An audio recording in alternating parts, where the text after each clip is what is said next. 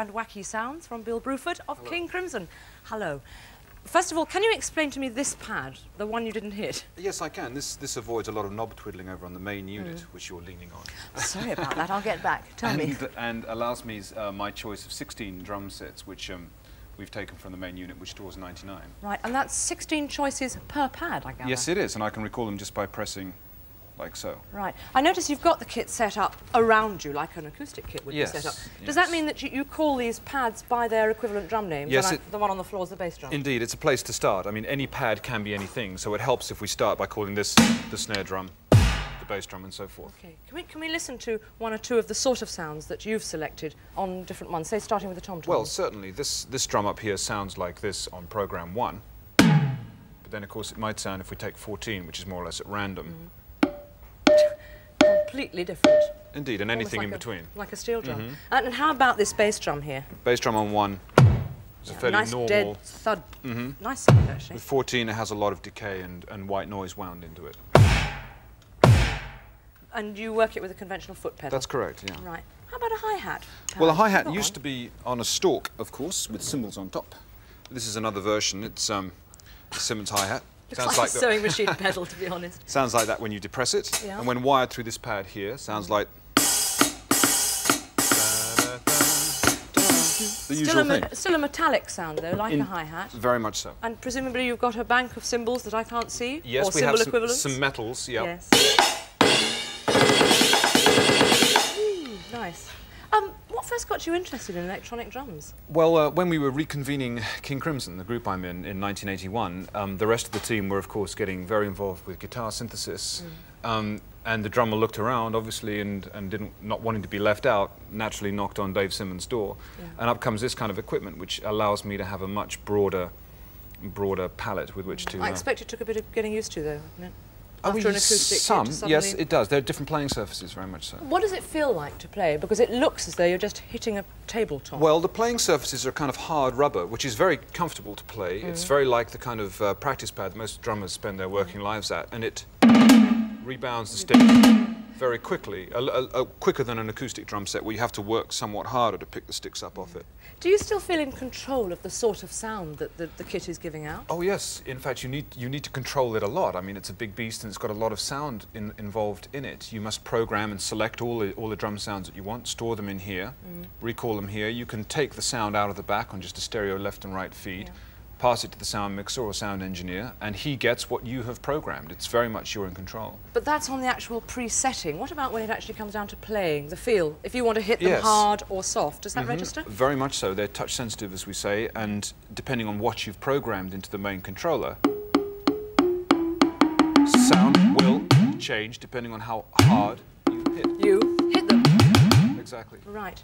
Now, you've got this wonderful setup. Presumably you now don't have to be limited to just making drum sounds. No, that's true. I mean, these are drumistic. These are still what we would call close to being drum sounds, but I know Dave and his company are working for the future a lot on all kinds of sound, any sound being used rhythmically. Well, we'll hear some of those right now. Thanks, Bill. Pleasure. Mac.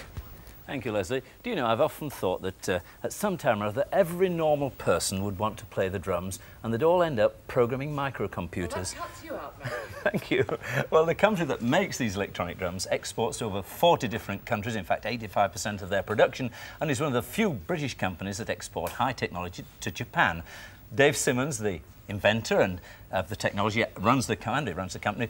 Dave, how did you start? Well, like Bill, I was slogging around the circuit in various unknown groups. And the group I was playing with, we had a drummer, naturally, and he was pretty bored with hitting dead animal skins. So, being interested in electronics and music, I put together something that he could play and we can make some nice sounds with. Well, how do they work? Inside each drum that Bill was hitting is a tiny transducer. I've got one here that's a whiskey bottle, empty. Very familiar sound. Yeah, empty one, of course. And he hits the drum, the transducer gives out a signal, the computer says, oh, someone's hit me, I better do something, and it outputs the appropriate sound that's been set up by the user previously. Well, there's effectively 3 computers here. How much power? There seems to be about 12 channels on that. How much power is there in that in computer terms? It's a modular system, so it can take 12 channels. We've got 8 here. and the sound storage for each channel can be anywhere between 8 and 32 kilobytes. There's a ROM sitting inside. In that particular unit, there's 1.5 megabytes of ROM, and it's mixed in with analog sounds and filtering and noise to make other drum sounds. Well, I'm sure you've been asked this question 100 times. The drum devices themselves, why are they hexagonal and not round? I've also been asked about 6 times in rehearsal this, but same story. We couldn't afford a circular saw, so we bought a straight saw instead. But no, seriously, anybody that sees the hexagonal shape on TV knows it's a Simmons kit, and that's, as a company, what we want. What other sounds can you use? This little unit here, called a sampling unit, actually samples acoustic sounds and blows the proms so that we can use any sound now for percussion, and not limited to drum-like sounds anymore. And I've got a few here. I can just tap. And of course, we could sample a sound now if you're game for it. Oh, I'm game for anything. Ah, the obligatory dog. Chihuahua. Oh, that's beautiful. I'm getting really creative today. I'm not only an artist, I'm a singer. Right, I'll press the button and we'll make some music. Great. What is that doing? That's this is a computer which hits the drum rather better than Bill does. Oh, don't hit him, Bill. And we're putting the dog.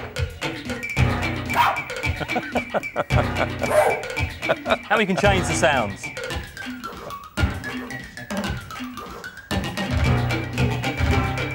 And we can stop it. Well done. How far are we along, Bill? Are we just at the beginning, or are we going to see a lot in the future? Well, I think we should terminate our relationship right here and now. Obviously, we go as far as Dave's imagination can go. I think electronic drums are about the same position that electric guitar was at in 1949, 1950. You seem to be playing it very much like an ordinary drum kit. Do you normally do it like that? Yes, in the studio I was playing as per a normal drum set, but we have here, I hope, a piece of videotape live from Tokyo with the group I'm in. And that shows the drums positioned in another way, vertically, so I can stand and demonstrate more clearly what it is that I'm doing. Great, thank you, Bill.